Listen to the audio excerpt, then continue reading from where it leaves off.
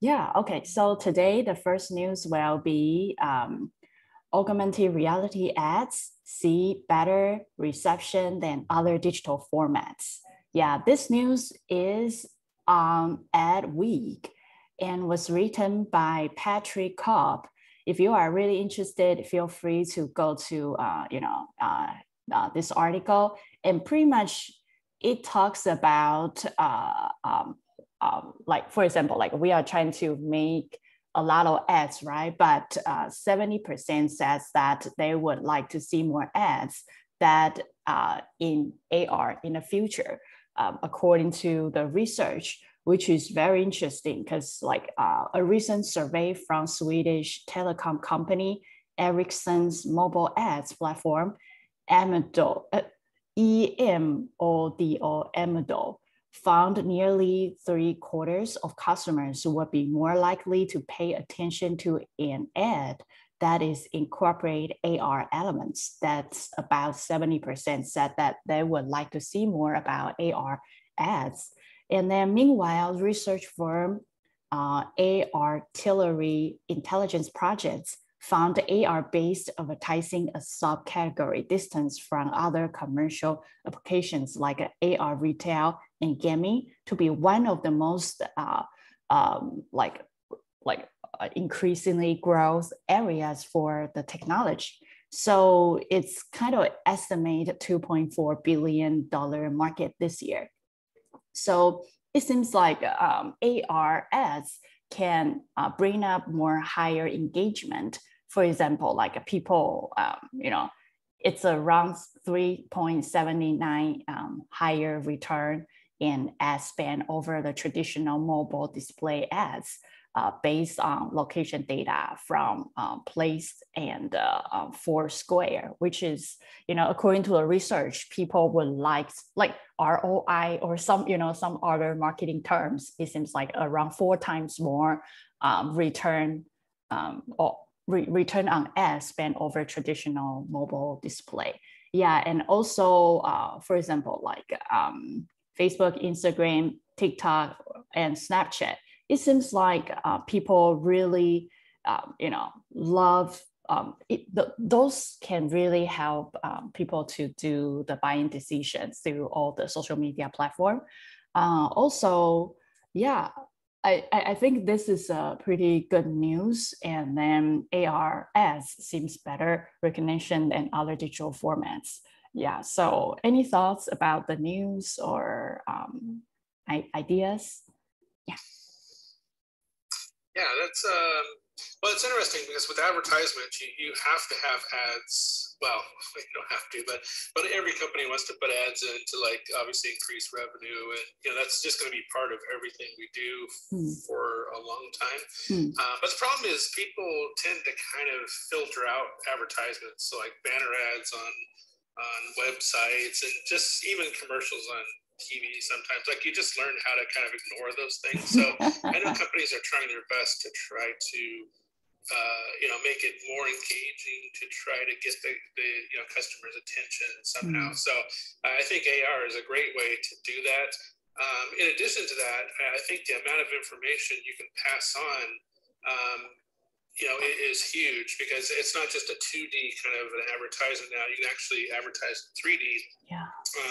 Like, for example, if it's furniture, you can put it right in front of you and you can talk about all the different features or whatever the product is. So it really makes it more engaging. But on the other part, it also allows you to gamify the process. So anytime you can, make it fun or intriguing for the customer to interact with your product, it makes it, again, psychologically more interesting to them and more likely that they might buy it or find out more information about it. So, yeah, I think there's still some hurdles in that space. Again, when you use AR, if you're in an application like Snapchat or those, it's easier to do that. But if you're outside those applications, then you have to figure out how to get that person to engage with the AR. Do they have to download an app to do it? Do they, how does it actually work? So, yeah, I think there's still some hurdles in that area, but I agree it's definitely going to help out in advertising and marketing, promoting products. So. Yeah, I totally agree. Yeah, I mean, gamify will definitely help the engagement for the viewers, and also help out like people to, like I say that the higher engagement will be true according to the article says, right? It's because it's fun. And usually people right now using internet are more young people. So if you make it fun and young people love it, and higher engagement, something like Snapchat, I really think that I remember few 2 or 3 years ago, back in 2019, I read an article. It seems like Snapchat is going, like, before their like mission was to do more camera company, right? They claim themselves as a camera company, but it's very interesting that later on I start looking at Snapchat. It seems like they change, and they are going to provide, like back in 2019, they provided a lot of small game platform tools for people to kind of, for advertisers to create some small games on their platform. So for example, if you go to Snapchat, you can kind of like swipe through some advertising, and some of them are, for example, like a pizza shooting, and you need to eat a lot of pizzas, right? Like it's just like a small things, and they have logos on the corner. That's it. And so you see, like it seems like it's half of a game, but half of brand awareness. And since you have a lot of fun with that pizza and you think it's creative, you just think like, oh, I kind of want to eat a pizza. Why not try that brand? Yeah. So I think it's kind of tied to like emotional, and also some interesting things happening to like Snapchat when they were trying to doing some of their AR ads, which is really fun. Yeah. So I don't know. And I remember one Christmas, like long time ago, and Walmart seems to launch their in-store and outside of store AR games. So I play it, and I feel like I know that brand more, because when I see that tiger and it appears everywhere, and I start recognize that tigers when I purchase grocery. So it's very interesting once the the user start playing with the character or some fun elements inside ads, they remember more. Yeah. So. Yeah, and again, I think it'll probably be more relevant when web XR starts to kind of increase in usability, because again, you don't want people to have to download an app to then utilize the AR functionality. So so just to be able to walk into a store, put my phone up with the browser or the camera, and then have it just interact without having to do anything else, would be really useful. So yeah, it's still, I guess, a work in progress. Yeah. But they'd be very smart to kind of look into that type of stuff, I think. Yeah. Speak of WebXR, actually, I'm going to host like a moderator, a panel about everything gamified related to WebXR. And I think the organizer want me to find another 3 people to speak with me, like a 4-people panel. And he told me like he want like diverse. So like, for example, two women, 2 men, and then different colors. So I'm thinking about, I think you told me that you had some WebXR experience, right? Like working on some. Yeah, not a ton. That's not my specialty, but I did for a project we were working on. Actually doing VR, I had to look into it to see if we could use browser to actually integrate some VR content just for distribution purposes. But yeah, it's not necessarily my specialty. There's so much stuff out there. Yeah, I don't know whether you are interested in speaking for the event. It's like I think a 30 minutes talk panel and 15 minutes prepare, and it's around, I would say, October 12th, Tuesday. And I have to find another 3 people. So I mean, if you are interested, I can kind of like propose you to the organizer and probably put you in. I don't know if you are interested in. Yeah, well, keep in mind, maybe, if you can't find anybody before then, I can jump in there. But yeah, I'm not sure I can do that. I see. Got it. Yeah, maybe you can ask your company first and see. And the event is called WebXR Developer. I can send you all the links. Send me the information. Is that here locally or is it? It's kind of. I think it was pretty big a few months ago, around May, and it was sponsored by VR ARA and a lot of big companies. Yeah, so all the people on the stage, they show up, and moderator, some panel, and I was honored, got a panel, a small panel, and I need to find like people who likes to talk about gamification, gamify, and the panel's name is called Gamify Everything. And I think the opportunity is great because it will be like, I think there are a lot of really cool people last time around May, like for example, people from Microsoft, from Google, from Oculus, from a lot of very, very big and pioneer company. They have their people talking about technology. And for me, I will represent Hummingbird's Day, my little studio. And then, so I am looking for people to kind of join me the panel. And so we can have some fun or not really bore the audience during those 30 minutes. Yeah, so that's kind of. Yeah, send me the information. I'll take a look at. If not, I might be able to find somebody else. Oh, cool. As well. So yeah, that would be great. I know our company is members of the ARVR, and I think the CEO has done a couple of talks in the past. So I would definitely have to check that.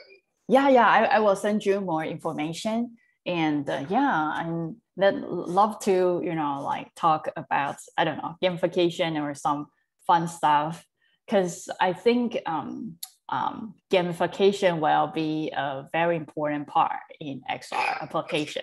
Yeah, since if you think about it, things like Snapchat, the face filters, that's a really great example of gamification in how all that stuff works, because it's just so much fun. You're kind of showing your friends how it works, and you're kind of having a good time, but then all of a sudden you kind of start sneaking in advertisements somewhere. So it really is a good example of how that is growing in demand, I think. So I totally agree. And I think so I and especially all the XR application currently or built Unreal or Unity, right? And those two are game engines. So because you see like the player, right? It's already, if you drag something, it's all called player control or something. It's already building a lot of stuff that's already for you to make a game, right? So I think gamification is kind of like right now, not many people are talking about it, but will be more and more people. So it's like a potential really good topics. Yeah. Cool. Thank you so much. I will follow up with you about that. And the next news will be military kicks off the development of 5G testbeds for augmented and virtual reality. And this news is on nextgov.com and was written by Brandi, Vincent. So pretty much new 5G testbeds designed for military experiments with augmented reality and virtual reality or AR/VR training applications are beginning to deploy by Samsung and GBL System Corporation at US Army base. So pretty much right now they are trying to incorporate 5G into those device, and they are right now testing 5G. And it seems like like around $600 million in contract to test out like 5G. So This systems was assembled in Samsung's Dallas facility in May and June for some initial verification testing. So pretty much right now it's still in the testing stage. So basically this platform, emerged technology stems from the effort launched by Defense Department last October. Through it, multiple Pentagon components are working on the industry to trial out 5G for smart warehouses, AR and VR, and more at installations spanning multiple military bases. GBL and Samsung were contracted to support one of the largest projects among those selected. Yeah, so it seems like right now AR VR is going to put inside the government furnished equipment, and also inside a lot of Galaxy Samsung's projects. So yeah, so I think it's very interesting to see like 5G and all the military device integrate AR, VR based, all those training, all those technology. Right now everything seems going together. Yeah. So yeah, what's your thoughts for those? Yeah, well, we actually do quite a bit of work with the military, and especially with the HoloLens. There's so many cases where you do need access to servers, you do need access to remote information. So the faster that data is transferred back and forth, the better. Obviously, so if you're not close to a Wi-Fi or anything, like that, 5G is incredibly important.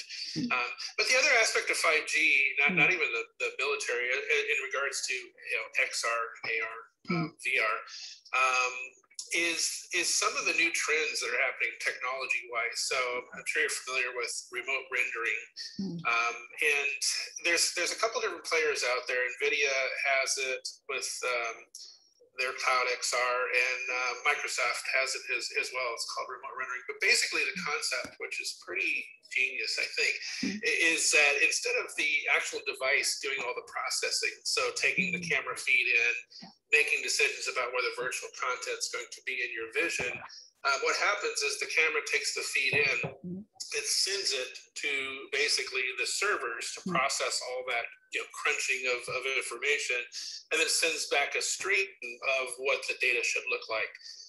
So what that allows for the devices to be smaller, less processor intensive. The battery life lasts a lot longer, but you even get better output from the visual that you're seeing, because you can actually send back very high res streaming data, as opposed to the device that you're holding at the time doing all that crunching.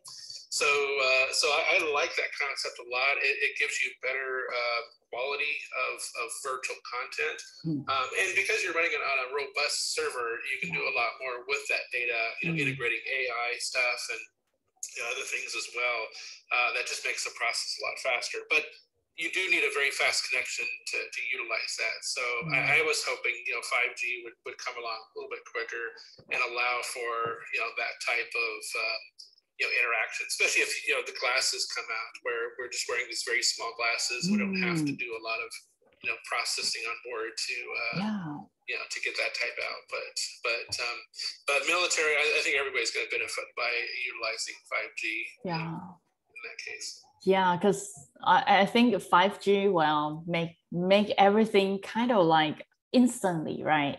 There's no latency, so that's why whatever you do, whatever you say will come across immediately to your teammate, or all the data will update faster. So I think and the processing power will be much, I would say, powerful. So so this is definitely a really good. And I'm wondering why it's Samsung. It's not any American company, is company from Korea, which is very interesting as well. So I think